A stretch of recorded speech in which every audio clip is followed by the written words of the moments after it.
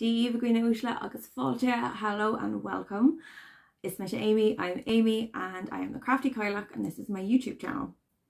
Today I'm going to be doing a crafty video, and if you've been following along with my channel you might know that I am getting married this year, and part of that marriage ceremony will be a hand fasting.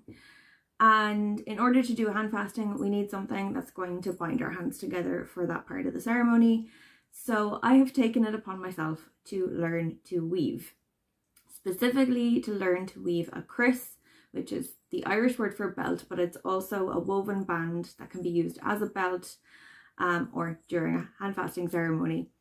So how I'm going to be doing this will be to use a heddle, a wooden heddle, which I got from Vitu Vatu, which I'll link in the description below. They are a company in Lithuania who I found on Etsy, who make handmade supplies for tablet weaving, band weaving, heddle and looms, heddles and shuttles, and different things that you would need for tablet weaving, rigid heddle weaving, and things like that.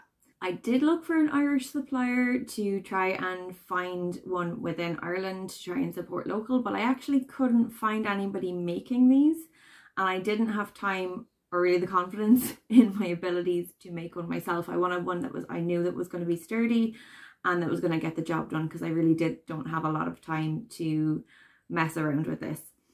I did get my wool from Woolly Castle, who are an Irish company in Westmeath. Yeah, basically I'm going to try to learn how to weave. Now, I made a video like this last week, as in I recorded about 1.5 hours of footage, and then I forgot to charge my phone, which I record on, and my phone died. I lost all of the footage, but I do still have the practice weaving piece that I did last week. If you follow me on Instagram, you might have seen this already. So if I can hopefully get the camera to focus there. On that, I didn't do a bad job. It's not super straight, but I'm really proud of that. It's my first time trying to weave. I still have everything set up here. So this is my heddle, my wooden heddle with all the strings going through it, and then of course I have my shuttle there with the warp string, and that just weaves in and out and helps me to push down the horizontal strings.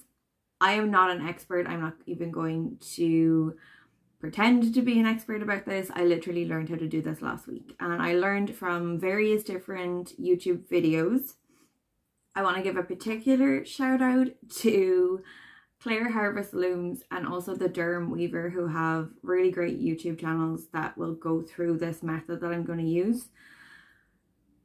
I did try to do the traditional Aran style weaving, which basically all you need is the yarn, the string, your hands, and something to anchor onto, typically your foot. I did try this before I got my heddle, and this was as far as I got. So I wanted to try a small length piece, because the piece I'm actually going to be weaving for the wedding is 8 foot long, but this is as far as I got, which was not very far.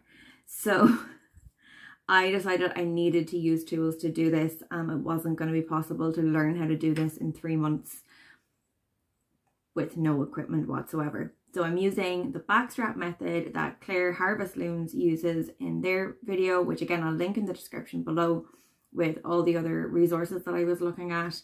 And I also want to give a huge shout out to everybody who offered to help, who gave screenshots and pictures of out of print Irish crafting books, which went through very basic steps on how to start this and how to do this in a traditional manner.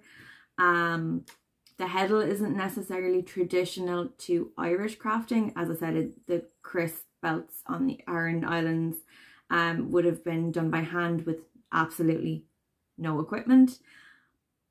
But we're in the 21st century, and I am a 21st century person, and I need a little bit of help when it comes to doing that. And hopefully in the future, when I know a bit more about weaving and I understand the process a bit better, I can then start looking at different techniques and different ways to do it that are maybe more traditional to Ireland.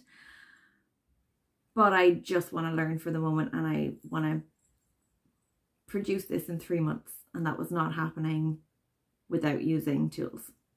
So to actually get started with this project, I need to relocate to the kitchen. I need to bring all of my wool downstairs, and I need to measure out the lengths that I need. But first, what I need to do is to release my Heddle from here so I can count what I need and basically get my pattern together, because with this string I actually had counted out one more length of the white color than I had needed, so the pattern was actually slightly off and not as symmetrical as I wanted it, and I like things being symmetrical, so that was a little bit of an issue. But again, this was my practice piece, so I'm glad I did a practice piece and didn't just try to dive straight into it. I'm going to take this off and basically look at the pattern of the Heddle and see that each string will be going through either a hole or a longer shaft, and I'm going to try and get this as symmetrical as possible with the colours so that I get a nice pattern as I'm weaving through the belt. Let's get crafty, Kyla. So here I've just taken some card, counted out the holes and shafts on the Heddle, and for each hole I've done a small circle, and for each shaft I've done a slightly longer oval, and I'm just colouring those in using different colours that match the thread I'm using, and just doing that in a very symmetrical pattern to align all of the yarn to. And there it is. And now we're going to go downstairs with all the stuff. Always remember to have a scissors, and obviously the order of the colours as well. Okay,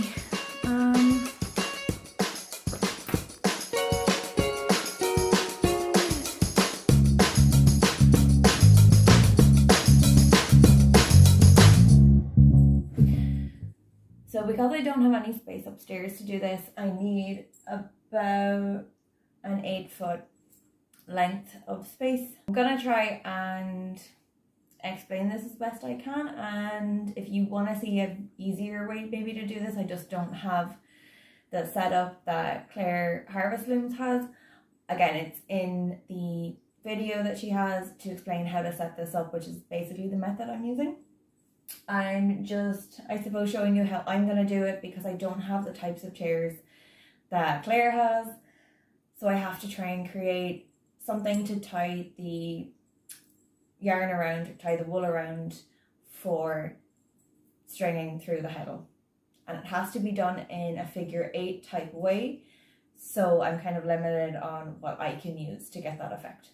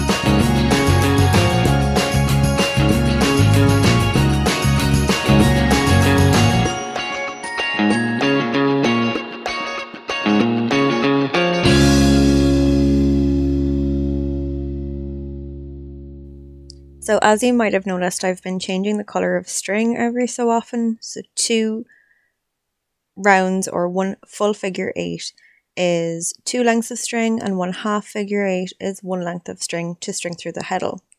Now coming up quite soon here, my partner actually came home while I was doing this, and then our cats got involved you've come home and suddenly it's, oh, what's Mammy been doing?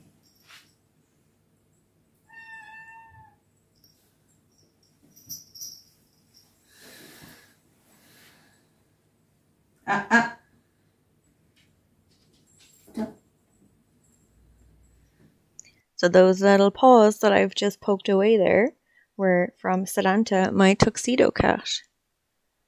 There's his tail wrapping around me, trying to be all nice. And suddenly there's his sister Lorelei up on the chair, very interested in what I was doing. Now I have to point out that I was at this for a good 20 minutes before my partner came home, and there was absolutely no interest from either cat until he came home and came into the kitchen and started talking to me. There's Salanta again, very curious to see what I'm doing. I can't really blame them, they're cats and it is like a ball of wool, but yeah. You can see him here as well, check to see am I looking, and then when I'm not looking, jumping straight up at the string. What I did also realise as well is much later on when I was actually doing the weaving and using the Heddle, I didn't actually have to do this, or I don't think at least that I had to do this part the way it's done here in the figure 8. So the next time I weave a band, I'm actually going to try and not do it this way and just measure out the string in 10-foot strands and see if that works, because I think I was getting the same effect from not having it crossed over. Again, I'm not an expert on that, so I might be completely wrong, and we'll see when I actually get to do that. What do you need? No, get down. Oh my God.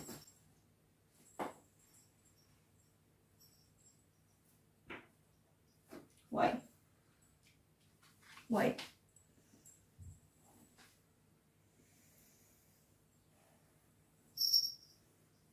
Salanta. And yes, we did call our male cat Salanta because we thought it would be funny, because we have funny senses of humour like that, and I find things like that, which are ironic, quite funny. If you don't know, Salanta became Cuchulainn, which is the Hound of Cullen.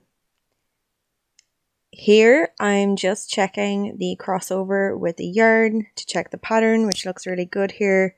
And while Claire in her video used 2 bits of wood that are specific for this little bit of the technique, I don't have little bits of wood, so I just got 2 bits of cardboard from the card that I used for the pattern card, and I'm just going to fold them over here to basically hold those strands of yarn in place so they don't move on me.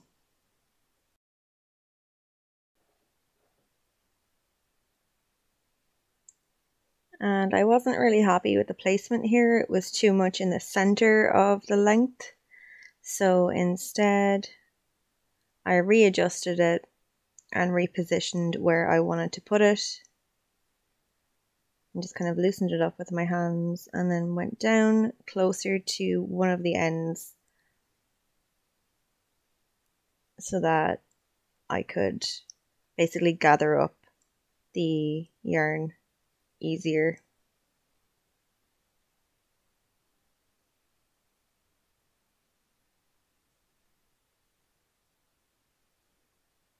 So I'm basically just making sure these are really secure here, which I didn't do a great job of. We'll find out a little bit later.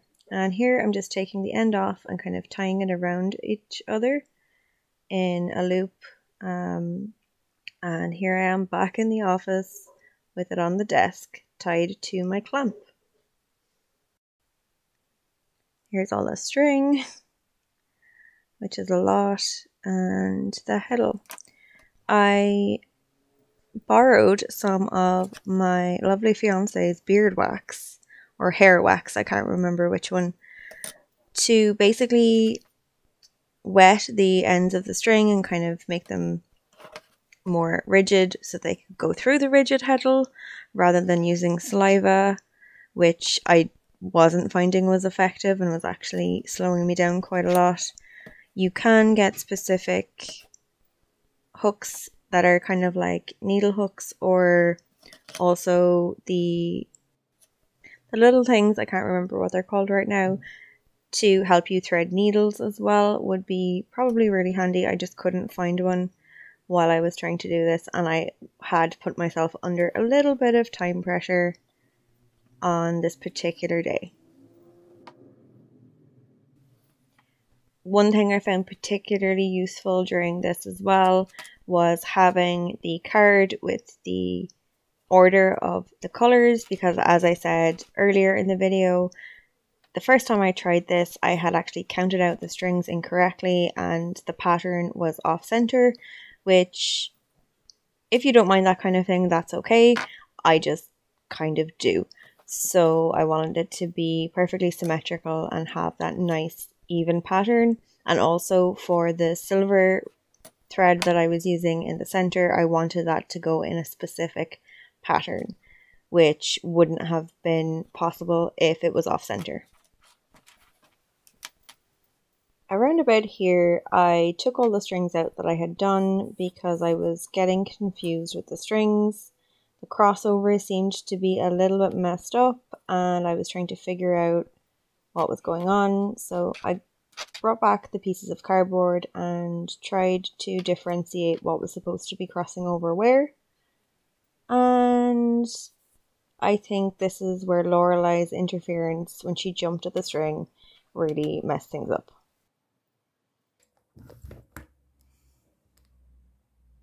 I have to redo the whole thing again.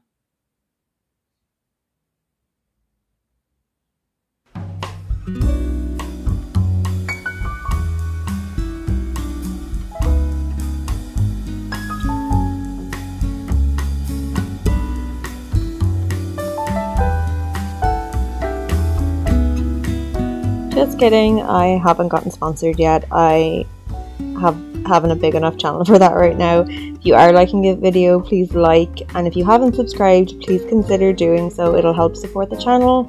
And back to crafting. So I just spent another half an hour redoing that with the help of my lovely fiance Dylan. So what I did differently this time was we made sure there was no kitty interference. And I also did this.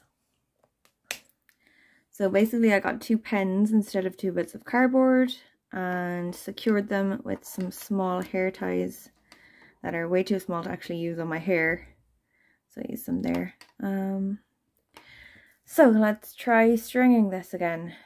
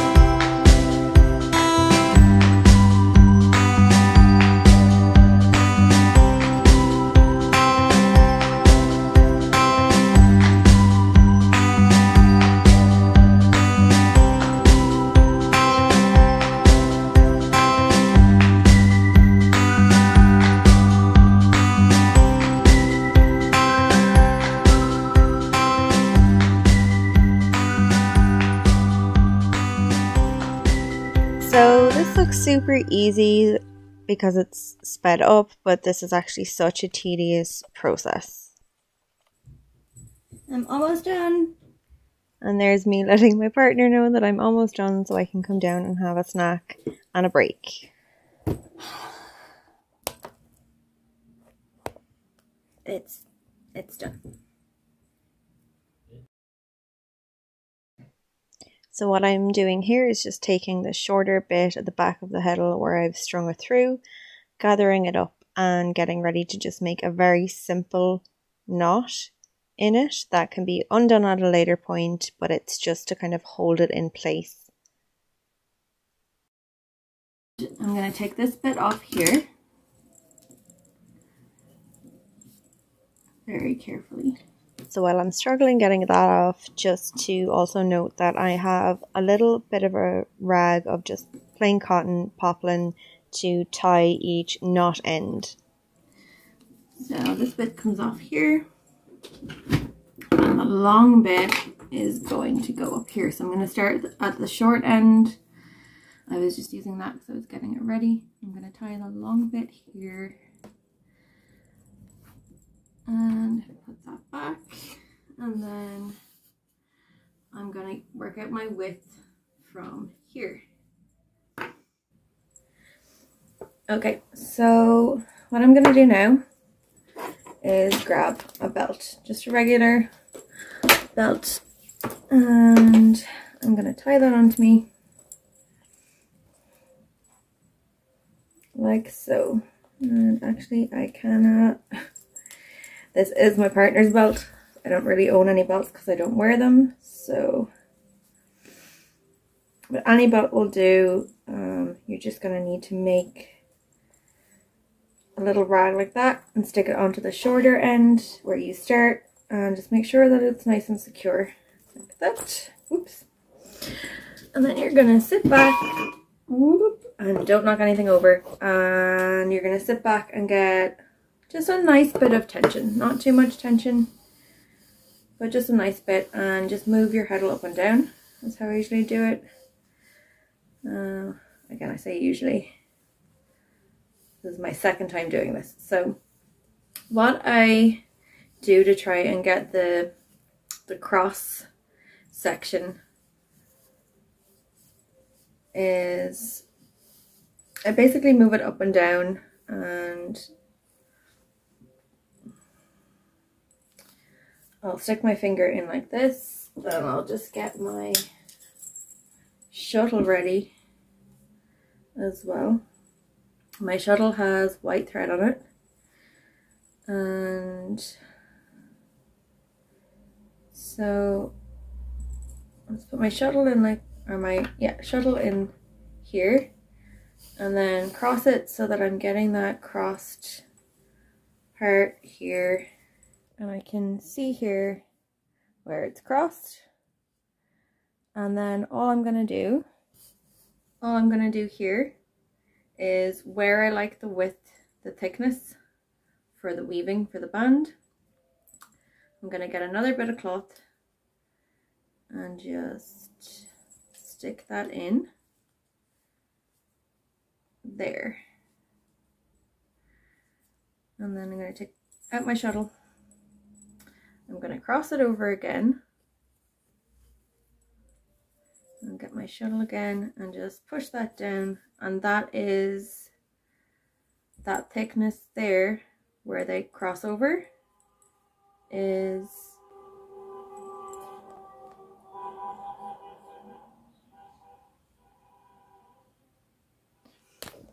so that thickness there is basically where I'm going to be starting.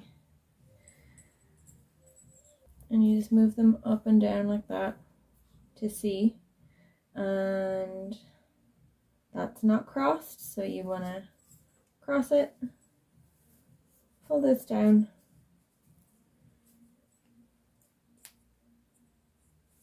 pull the string in across, leave a little loop like that, and then basically you shove that down and you just cross it over again.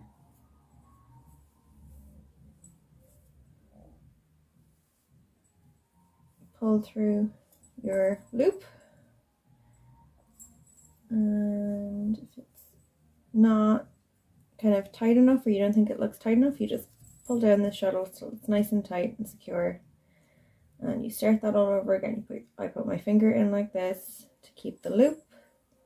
I pull this through, I cross it over, put in my shuttle. Whoop.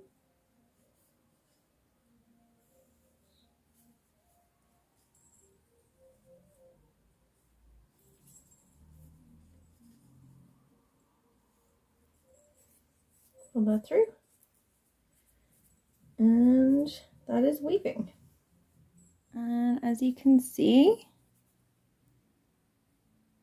that is woven. Now obviously it's not perfect, it's not going to be perfect, and I'm not going to expect it to be perfect, but that is the pattern. Because I intertwined whites with the silvers, we're getting that on every second row, which I think is really nice.